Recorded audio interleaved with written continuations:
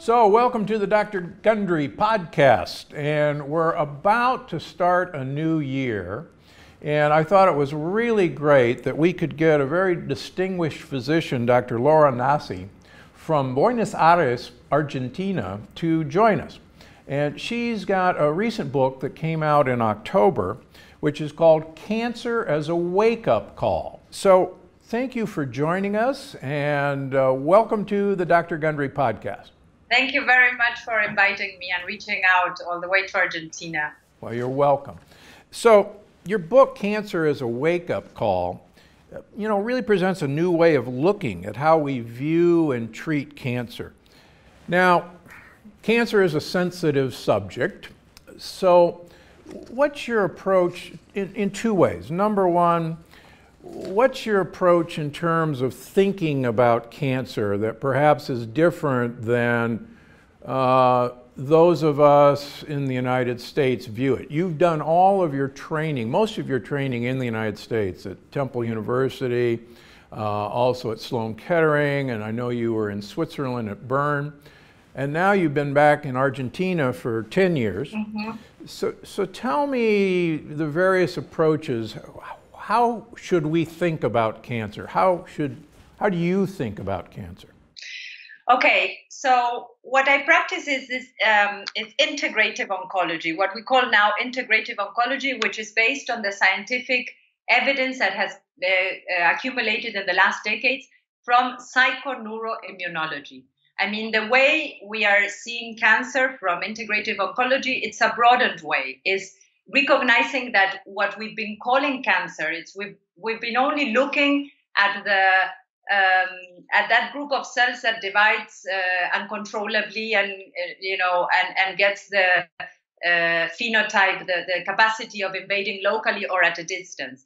But what we haven't looked at from conventional medicine is why do some people get cancer and why others don't? For me, it's fascinating.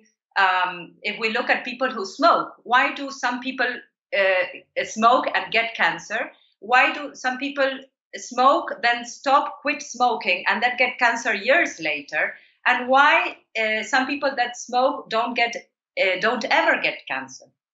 And what we know now from all the research, mainly from psychoneuroimmunology, is precisely that we are in contact with a lot of carcinogens during the day, the sunlight and the pesticides and the tobacco or the pollution and all those other chemicals who are in contact in our household or in the environment.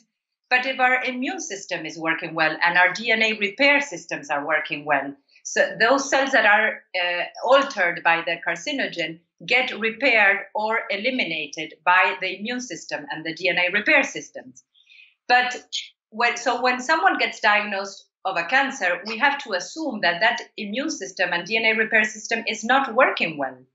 And nowadays, we know that immune system doesn't work by itself alone, but it's part of this network, of this intelligent network, psychoneuroimmune endocrine network, which what explains is that everything is connected within our body. So our emotional part, our thoughts, and mainly how we perceive the world and how we translate that internally and how that affects our autonomic nervous system, that part of the nervous system that acts automatically. And it's right now, controlling our heartbeat and our breathing rate of breathing and the glucose in our blood and the temperature in our body. That incredible system that it's working day and night without us having to give not even one order, this autonomic nervous system that works like with a gas pedal and a brake, influences then the immune system and the endocrine system, the hormone system. So, women, we know it intuitively because we know that when we have some trauma or some stressful period, we know that something gets out of balance within our bodies, and then our menstruation, our menses get delayed or come before. So we know that something gets out of balance within our body, and that affects all our hormones. Well, the same thing is happening with the immune system. It gets affected by how we are internally. the only thing is that with the immune system, we don't see it. We don't see when it's working badly, except when we start getting, people that have a herpes in a mouth, what you call it, a lip herpes, Yeah, or cold sore. Reactivation of the cold sore, and they say, oh, maybe I'm stressed out because this happens when I'm stressed out. So we start seeing, maybe we start having like indications that the immune system is not working well. But nowadays in our Western lifestyle, like we were referring to before this interview, is that in our Western lifestyle, we just keep going, we take some medicine and we keep going instead of listening what our immune system is saying. So what from the psychoneuroimmunology point of view, when someone gets diagnosed with cancer, we also assume that there's a disbalance in this PNI network, in this psychoneuroimmunology network. Something is not working well. So we need to look not only at the tumor, but to look at the whole person and see how that person is living and what's leading that person into a path of an unhealthy path that makes her or him more vulnerable to get sick. So the treatment, it's not only to go against the cancer cells, but how we can help that person to regain the health of that immune system and the whole PNI network. Yeah, I think that's a really good point. Most women with the BRCA1 or BRCA2 gene do not get cancer. The vast majority don't. And one of the things that I counsel my patients is just because you carry a gene that is potentially pro-cancer promoting has nothing to do with whether you personally are going to get those cancers. And you're absolutely right. It's this entire milieu of the body. And I would throw in the gut immune brain axis.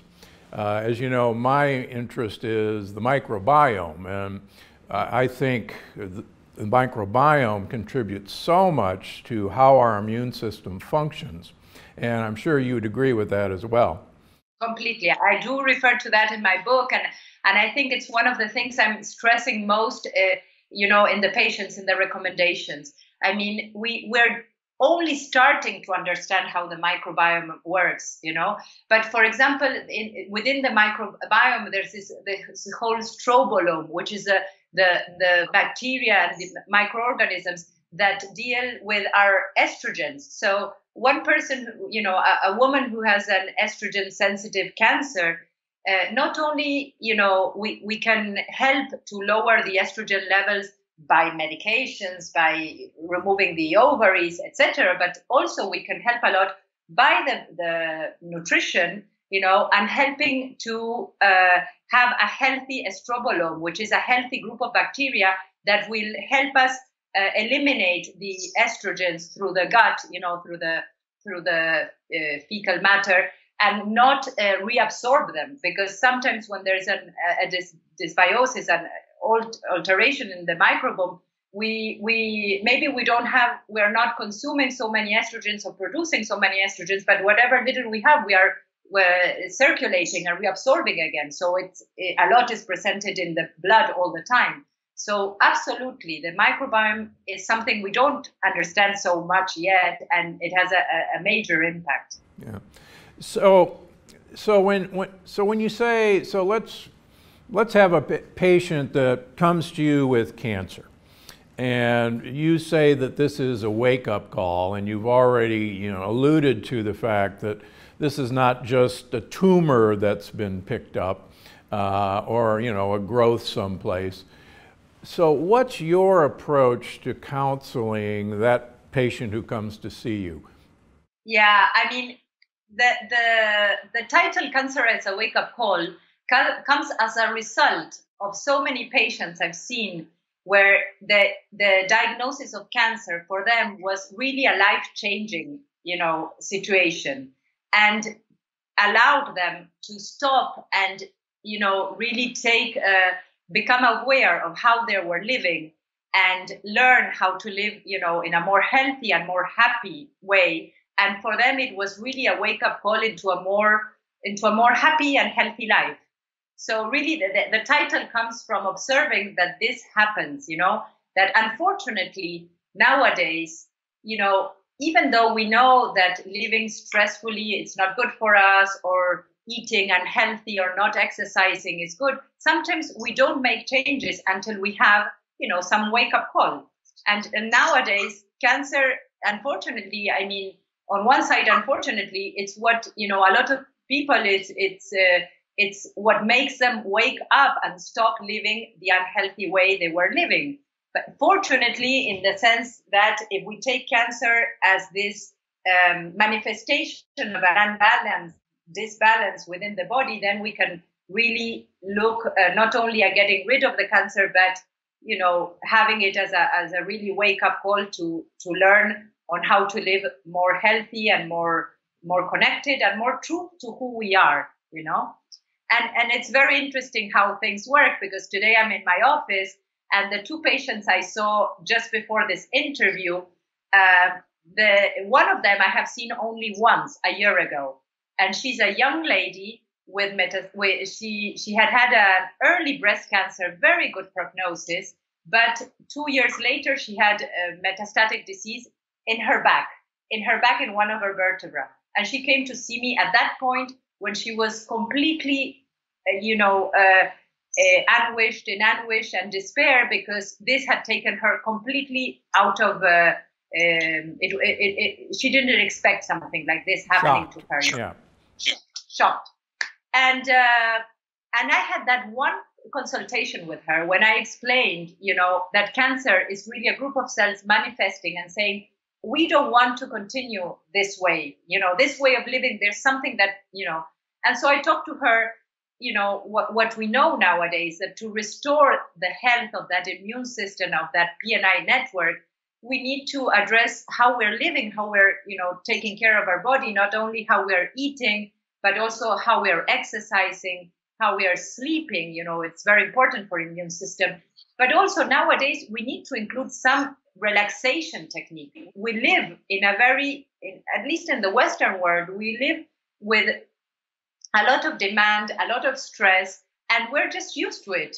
People just say, oh, everybody's stressed out, or everybody, but that's not an excuse, because this everybody stressed out is making us sick. I mean, the statistics say in the States, 1 every 2 men will have cancer in their lifetime, and 1 every 3 women. I mean, there's something, the way we're living, that it's really making us vulnerable to get sick. So, and then I explained to her also how important it is to have, to build, I talk about the team, to build a good team to help one make all these changes. And those are like the basic recommendations, like for everybody. But then we have to look at that one person and why she got sick and what led her, become sick. And in this case, this woman was a woman, is a woman who's very responsible. She has one part of herself that it's very responsible, very much, take everything on her own backsack, and really put everything, for her, had a hard time to ask for help, and her life was, just being responsible and taking care of her kids, her husband, her profession, So for her, I thought it was very important to do some psychotherapy and some other, techniques and practices, including relaxation practices, to really understand who she is, because that was one part of her, the very responsible one. But then she has a very much sensitive part that, that has a lot to do with communication, which is not developed in her. And it was really a pleasure, because today she came. I saw her at the beginning of 1 year ago, in December last year, and now I saw her for the second time. In the meantime, I was in contact with her psychotherapist and her nutritionist, etc. And she comes today, and she's disease-free. She got chemotherapy and radiation therapy to her back. She got the conventional treatment, but she also did a lot of changes in her house, in her family, and so today she came to kind of summarize all her work during the last year. And it was it was such a pleasure to be a testimony, how one person can make such a difference for herself, for her family, And on her case, being celebrating being disease-free, you know, after 1 year of work, you know, with conventional medicine and all other things that she adopted, you know, to make her life more healthy. And she's happier. She feels more like herself. She feels, you know, like she's not just that, you know, kind of a soldier, just keeping, you know, the orders, but just living a more plentiful life, more, you know, and this for me, it's really amazing. And, you know, this woman started her journey when she came to see me 1 year ago. And this is how I wrote the book. I had these people who really are able to listen and to become aware and to make changes, just if they understand, if they're giving the important information, you know, on the way we're living and how it affects us. And so I had some of these cases, just that with one consultation, they were able to make a big change. And that's when I decided, okay, I'll write everything in a book, and then so that it's available for everyone, you know, who can come to consultation or not, but they can really get the information they need to understand that treating cancer is not just going to the chemo, radiation, or the surgery, but there's a lot of things we can do about how we're living and changes we can do to live a more healthy lifestyle. So that brings up two points and two questions for me. You're trained originally as, you know, a medical oncologist, a conventional medicine, like I was, and trained in conventional surgical oncology for the chest. And so if somebody comes to you with cancer and says, I know you're an alternative medicine doctor, I want to know, I don't want conventional therapy. You know, I want alternative therapy. What say you to that person? Yeah, I have a patient I wrote in my book. You know, she came with a single lung nodule, and she said, I come to you because I know you're not, she used a word in Spanish, like, you don't like to use knives, like you're not pro-surgery, you know? And I said, no, don't misunderstand. I said, first of all, I always explain I'm integrative oncology. I think there is a role for conventional medicine. And I don't think that everybody needs to get chemotherapy until the end of their days. And not everybody needs all the whole treatment. But yes, there is a role for surgery, for radiation therapy, for chemotherapy, for hormone-therapy, immune therapy. I mean, but what I propose is broadening the view and not thinking only about the tumor itself, but really focusing on what led that person become vulnerable to disease and what, you know, he or she can change. So this particular patient I mentioned in the book is precisely, I said, look, you need to understand that you're in an incredible position, that they have diagnosed and they have found, you know, that one solitary nodule by chance, without having any symptoms. And that's it's something, it's surgically removable. And you're in a very special location, because a lot of people, when they find their lung cancer, it's not operable anymore. And then I explained the whole thing I just explained to you on how really what we need to work is in what made her vulnerable to get sick, and how she needed to treat in herself. There was a big emotional issue, and, you know, she had very loss of very dear people, too many in a row, and she really needed to work on how to deal, you know, differently with losses, and not just, you know, put it all in her body. And so she worked with psychotherapy and relaxation techniques and other techniques, you know, for self getting to know herself better and learning how to deal better with her emotions and her relationships. Yeah, and that actually brings up my second question. So somebody who comes in with cancer, I think some of our listeners are going to say, well, what you're saying is you got cancer and enjoy yourself. And they're probably going, what do you mean enjoy myself? You know, I've just been told I have cancer and you're telling me to have a great day. How do we make that leap of faith? Well, I mean, one of the issues is that there's more and more scientific data to validate that positive emotions affect positively. You know, when I was our system, you know, when I was explaining about this PNI network and the neural part that works with a gas pedal and a brake. A gas pedal, that's a sympathetic and parasympathetic nervous system, yeah? And the way we perceive the world, if we perceive the world with uncertainty and we don't feel, good with ourselves and we are afraid of what's coming, will be inside of us. It's like pressing on that gas pedal and activating all the stress response that, you know, whenever there's a situation of uncertainty that makes us afraid, our body prepares itself to, you know, to act. Yeah. But, and then when we can relax, it's like pressing on that brake, and then we produce the relaxation response, which has a completely different cascade of chemical substances. So how we perceive the world and how we translate it translates physically in different cascade of substances, either stressful substances or repair and relaxation substances. And usually we can't have both at the same time. You know, we can't have a stress cascade being activated as well as the parasympathetic and all the relaxation.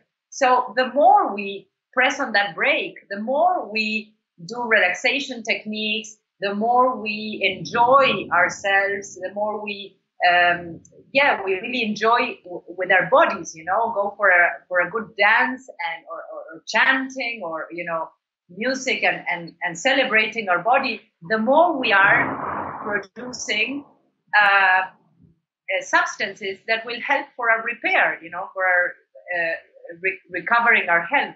So really what we do translates chemically inside our bodies, and we need to understand that, because we need to understand that if we put ourselves, you know, 8 hours a day, I'm sorry, I don't know if you hear, but there's a great thunderstorm at this point here in Buenos Aires. It's really, yeah. We can hear a bit of it, but it's okay. Okay. So nowadays we know that, you know, if we put ourselves 8 hours a day in an environment where we feel threatened, we feel afraid, I mean, that's the chemistry that will be bathing all our body and our organs throughout the day, you know. And to compensate for that, you know, we would really need to work on pressing on the, you know, coming back home and having a massage and doing some meditation and having a nice talk with our partner, or going with friends out and having a good laugh, you know, to compensate for all the other chemistry we've been building up during the day. So it's not just blah blah that we need to enjoy. Enjoy means we need to work on our internal pharmacy, you know, on an internal chemistry. Yeah, Norman Vincent Peale was famous for curing himself of cancer by watching a funny movie every day and making himself laugh. And certainly I agree that laughter is one of the keys of changing our environment.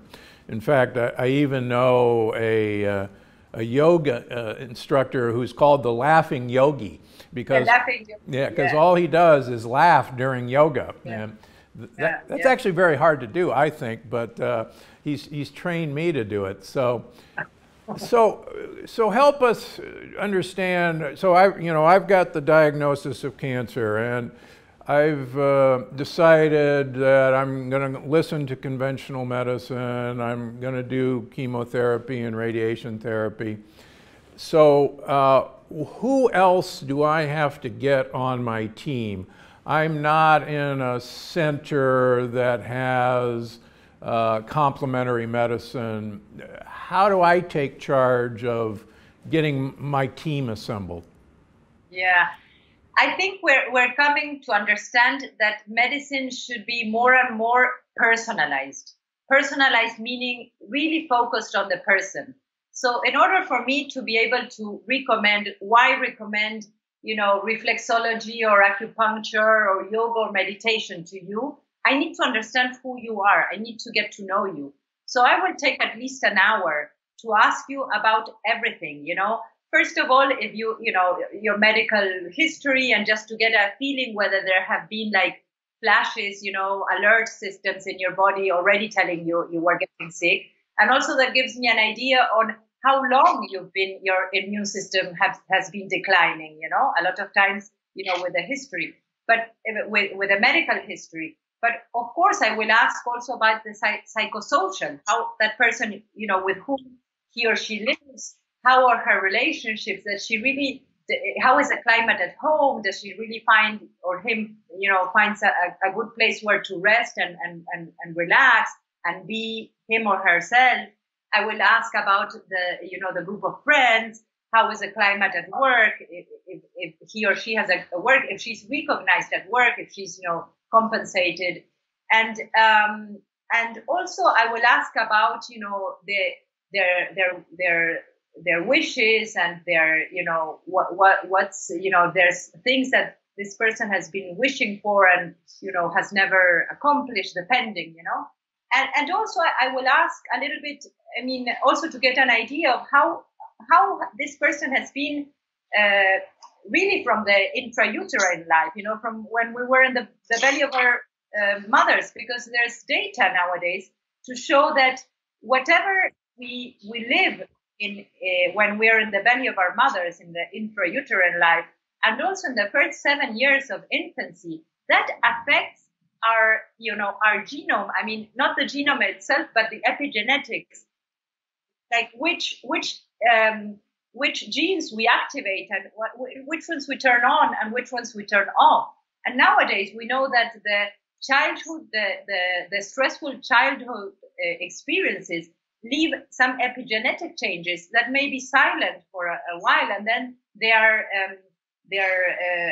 uncovered when we are adults and we have some more stress and unhealthy habits, and then all this comes up, just turning the whole PNI system into disbalance.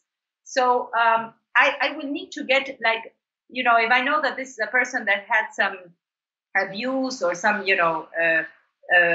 adverse childhood experiences, I can already see how this person will react or overreact to situations more with a stressful, and will need to focus even more on on relaxation and anti-stress techniques. So it will be very personalized. I don't believe in the one formula for everybody. Yes, we need to look into how we eat, if we exercise, how we sleep, our social support, our relaxation, but then it's very personalized for each, So speaking of eating, my treatment of cancer certainly goes with eating. So several points. Number one, I see a number of women with breast cancer, for instance, who are postmenopausal. Mm-hmm. And one of the, I think, fallacies that I've seen is that they are assured that they have no estrogen production, and yet they're overweight or frequently obese. And I can show them in their lab results that in fact they make lots of estrogen. Right. And they're incredulous. And they said, no, I don't, because I'm in menopause. And then I show them and I said, well, that's funny, you have lots of estrogen in your body. And there's certainly good evidence in breast cancer that women who are overweight or obese at the time of their initial treatment, who remain overweight or obese, have a much higher recurrence rate than women who lose weight and their estrogen levels fall, as well as their insulin falls. Right. So the other thing that I I do. I do think that cancer has a metabolic derangement feature. I do think that there's a mitochondrial dysfunction. And so my job is I use a ketogenic diet and an extremely high fat, an extremely low protein diet on these people. And if I had cancer, I would not eat animal protein because of the amino acids that are more present in animal protein than plant protein that are known that cancer cells can utilize. So, so that's kind of my approach to cancer patients, and I have a very large cancer practice, and knock on wood, we've had really good results with this. So, can I ask a question? Yeah. Are you able to recommend the ketogenic diet plant-based and avoiding, because yes, usually it's good. Yeah, I think that's the major mistake that people associate with a ketogenic diet or a paleo diet. These are all variations of basically the Atkins diet. And people think that a high protein diet, avoiding carbohydrates, and keeping the fat that's associated with animal protein is a ketogenic diet. And I measure ketones in all of my patients, and the vast majority of patients that I see who say they're on a ketogenic diet, in fact, aren't, because they're eating primarily a heavy protein diet. And this was actually one of the mistakes that Dr. Adkins made, and I know because my original book, Dr. Gundry's Diet Evolution, was done by Random House, who had done all the Atkins diets and all the South Beach diet books. And Dr. Adkins didn't know that we have no real storage system for protein.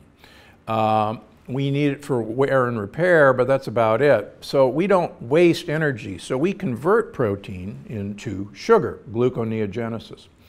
And he actually died a fat man. I know because I actually take care of his head nurse. And he didn't know this. And so many people in the ketogenic community don't know that protein will turn into sugar. So to get back to your question, I basically tell my patients that I want them to become a gorilla who lives in Italy. Now, you have to think about that for a second. Gorillas only eat leaves and twigs. And why I want them to live in Italy? Because I want them to consume 1 liter of olive oil per week. And that's a huge amount of olive oil. It's about 12 to 14 tablespoons a day. But there's a very interesting Spanish study of 65-year-old people who were followed for 4 years, and I'll briefly summarize it. One group had to have 1 liter of olive oil per week for 4 years and have a Mediterranean diet.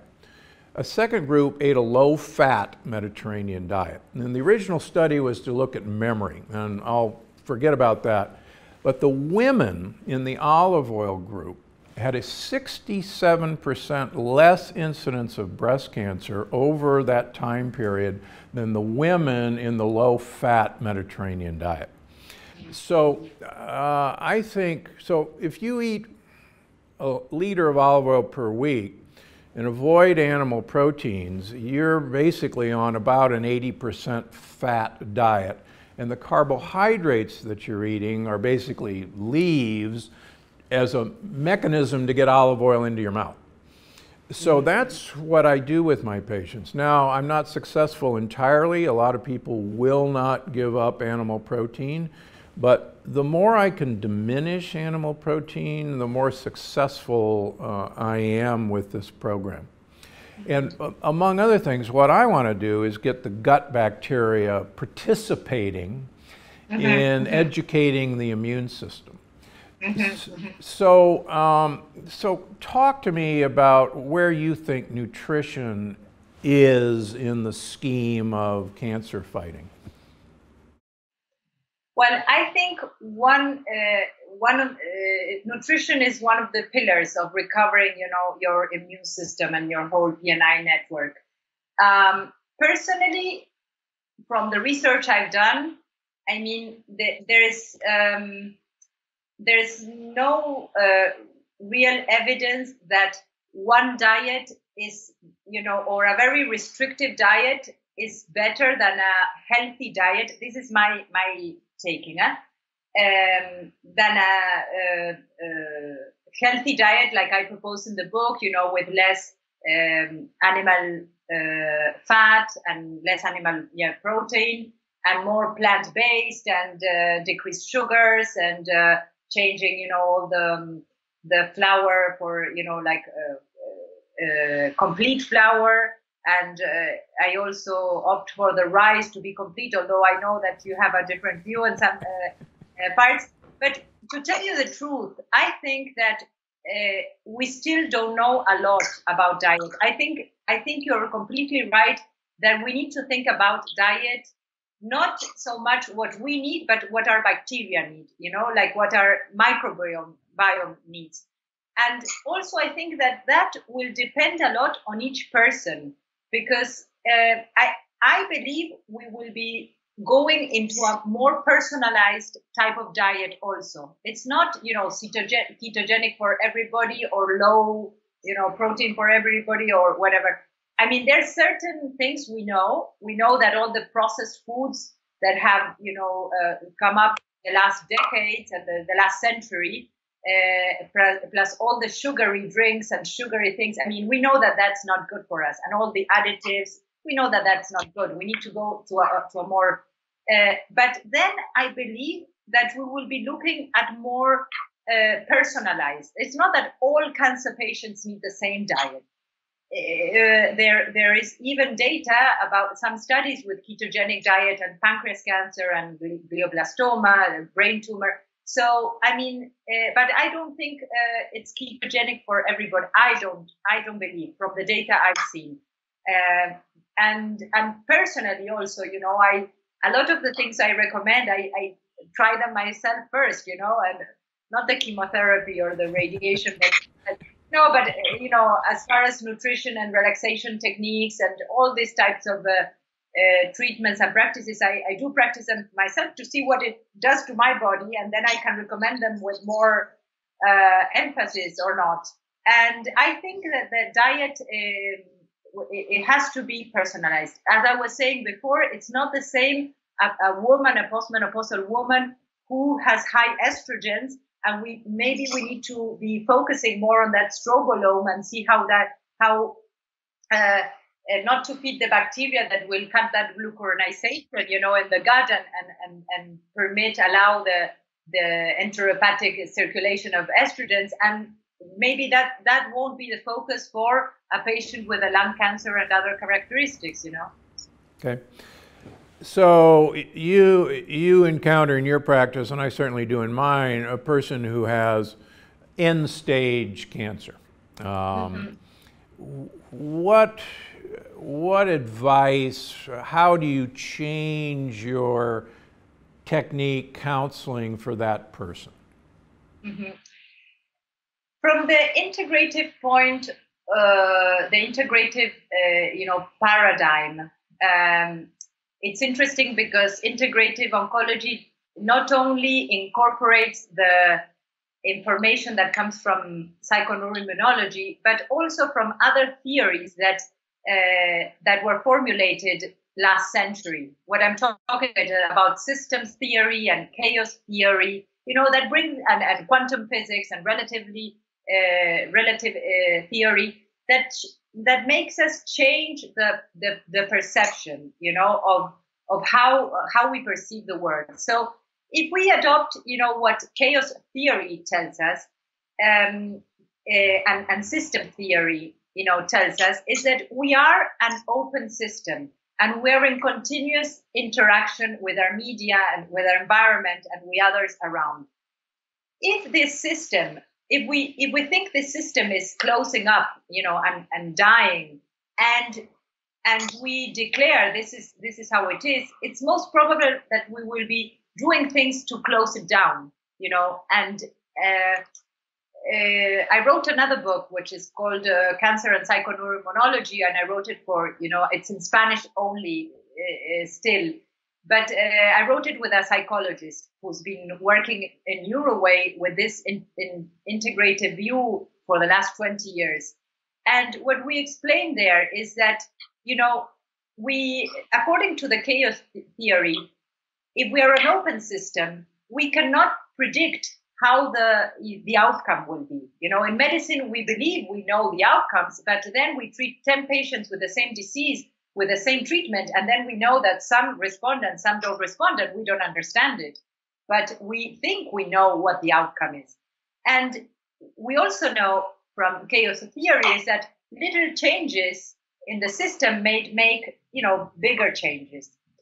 And so I always, when I see a patient, who's with a more advanced disease and what we call, end stage, or I always leave one window of hope, because we really don't know. There are some testimonies of people who were about to die and did not die. So who are we to say that person will die?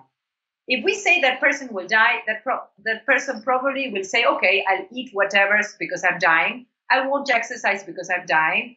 It doesn't matter how I treat the other ones because I'm dying. So it will go closing by itself, So I propose the same integrative view. I tell them it's like a plant that is wilting, And we know that we need to do a lot of strategies, that plant's not just pouring water, it's seeing what the plant needs to see if we can revitalize it again.